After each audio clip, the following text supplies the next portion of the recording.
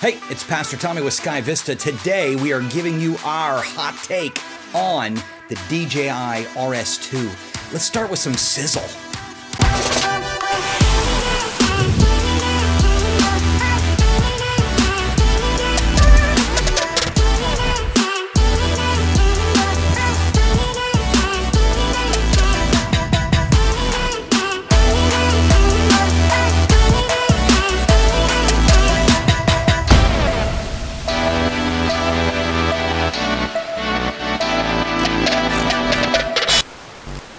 So we do want to mention, we were not sent this by DJI. This was purchased for our own company, and we like what we found.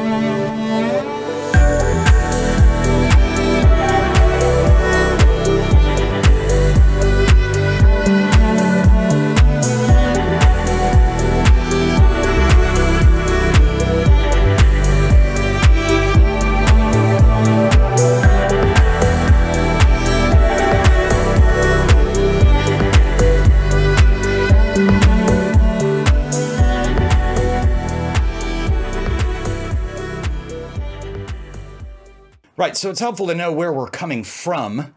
We did this Zhuin Crane 2 and we really liked it. We shot a lot of different events with it, and it was a little underpowered when we had our big BlackMagic rig here with the Sigma 18-35 lens on it. You could just feel it kind of struggling, and it would get a little warm. We'd have to, you know, give it some time to recover. And plus, when it's not on, it was this with these and all of that. This guy's got locks on it. Now, we're not reviewing the RSC2 because, well, this isn't one. We don't have one. This is the RS2, and it's the Pro level version at that. There's a Pro RSC2 and a Pro RS2. This is the Pro RS2. For basically, we went with the Pro level for three reasons. One is the RAVENEYE, another is the focus motor, and this guy. It's a bracket to attach your phone to the rig itself. Oh. Clearly you put the right man on the job. There we go. It's as easy as that. All right, so first I want to talk about the RAVENEYE. That is a hey, Ronan, could you actually look up for me? Awesome. No, it's not voice activated. That would be very impractical on a video shoot. That is being controlled. Check this out. That is being controlled via smartphone. You just go into the app, you enable Force Mobile, and watch what happens. Click a thingy. Hello. Look at that. Bam. Look, I'm telling you, I can't even discern a lag time between, I mean, you can even see it. This thing just needs to beep. Are you having a good day? Do you like being on camera? You're so funny. You are a camera. So the RAVENEYE enables Force Mobile, where you can actually use your phone to control the movements of the gimbal itself, and that's really sweet. But it's also a wireless remote monitor, but you don't just look at the picture. I mean, you have ability to do zebra for exposure and false color, and focus peaking, your LUT previews, your color checker. You have everything right there on your phone instead of something like this rig. There's got to be a better way. Your small HD, that was a lot weightier and more cumbersome, and of course wires and cables that really have an awesome way of getting caught in the gimbal action, pulling stuff out and all that. So I mean, that just comes with it. Value add. The response of the focus motor to this just little finger dial is so incredibly smooth. I mean, it's better than manipulating the focus on the lens itself. And then I look down at the remote monitor, and there's like zero, well, there's no discernible latency between my focus adjusting and what I'm seeing on the screen. That is just amazing. Do you have to keep putting butter in this? Or it comes pre-sealed with butter? So speaking of focus, I mean, I'm sure that you've read up on this just like we have, but the 3D focus module that's coming, where you can set the subject in the frame, and then as you're moving so, you know, silky smooth with the gimbal, the focus will stay locked. I mean, that is going to absolutely revolutionize everything. There will be limitations. I mean, it'll have to be calibrated, and it will only focus on what's in the center of the screen. But even then, just being able to lock in on something, and then you just worry about the camera movement and let the rig itself pull focus for that center subject, that's going to be awesome. It gets even better. Like in the pipeline, it's already been announced, what's coming out is that this will actually detach from the handle and will attach to accessories from Tilta. I think we're going to show you a few of them. I mean, we're talking like car mounts, jib mounts. I mean, you know, the classic old like Steadicam rigs. Because I don't know if you've had experience with these rigs, but your lower back starts to hurt. Now this is 2.5 pounds lighter than previous iterations, like the original Ronin, but you can actually attach it to a Steadicam rig. Even when I'm not shooting, this would just be entertaining to me.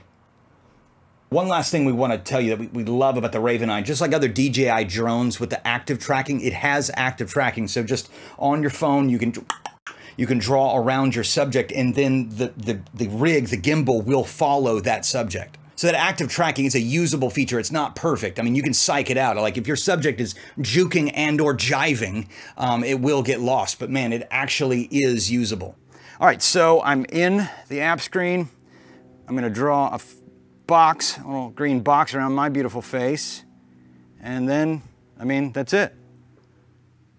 It's tracking me.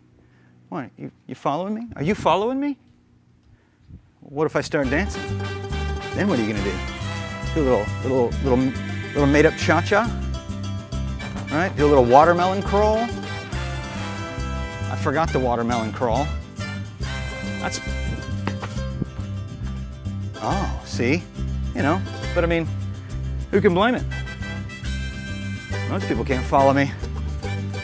Just at a barbecue, just gonna grab this hot dog right off the grill, walk over to a person, say hi, or let's say I'm picking apples and looking right into the lens as I should not. A big thing for us is like build quality. I mean, we're packing this stuff up in cases and unpacking it, using it, packing it back up. And the build quality of this is really quite the carbon fiber construction, but I mean, everything is so well machined and well tooled, and in the panel gaps between the different components are nice and tight. It doesn't feel like it's struggling or anything's loose. All the different components tighten down really positively. Nothing's shaky. Even the motors themselves, I think I talked about it earlier, they're really, really well powered. So I don't ever feel it going, and it's like shaking, trying to keep up.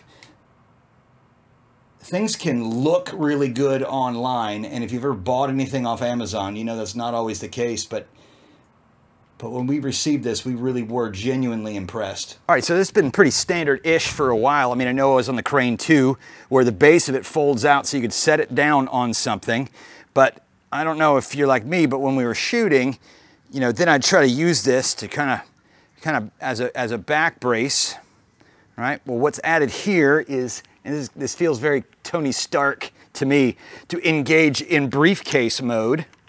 So that same stand, which has a standard 1/4-20 tripod mount, boom, you can go all the way, blam, to a briefcase holding mode, just like this.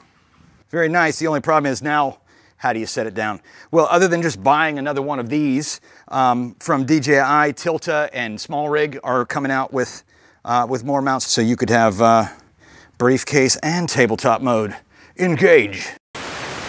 So a couple things on battery life. When the man behind the curtain was shooting a whole lot, I mean specifically for that tasty intro we began with, he did note that the battery tended to drain really quickly. I mean, he's using the RAVENEYE and the Focus motor. So, you know, they claim 12 hours. It's probably not 12 hours. When you add on the different features, it's probably going to drain pretty quickly. Some good things, though, is the charging port is right here, so you don't have to disassemble anything to charge it. So even if you can just set it down for a while and give it a quick boost, that's a possibility. We're planning on getting another handle. So the battery is internal in the handle, but if you have another handle, you just quick swap that out, and that will solve that problem. You can see that we're also running a Samsung T5 SSD drive and the Tentacle timecode sync mounted on top of this not small camera body, and we still have full clearance, and none of the cables are getting tangled up. One thing we do want to add to our setup here is a CFast card, so we wouldn't have to have the external drive. I mean, these Samsung T5s are nice and light, and I don't know of one that's failed, but it will be really excellent for our gimbal setup to have a CFast card. And we know there's a CFast card adapter to an external drive, but no, just go with the CFast card, and your setup will be even sleeker. If you're in this line of work, you do a lot of shooting that requires a gimbal, it's a big chunk of money, but we think it's worth it. So even if you have to like put it off, save up a little bit, it's a really, really good investment. So the bottom line, yeah, is we do think it's worth it. If you have questions about this rig and all of its features and settings, I mean, just ask us and we'll get back to you. So overall, we give it 4.5 Vistas out of 5. Makes a perfect stocking stuffer if your stockings are giant and you want to spoil your children. I'm a filmmaker. Well, at least my thumb. Steven Thunberg. You don't have to put that in there. I just came up with that and it wasn't very good.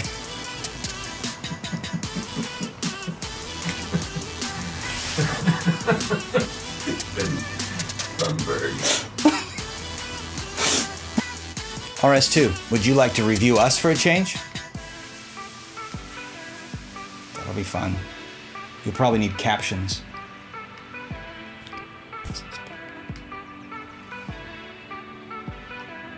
Oh, I did it the wrong way.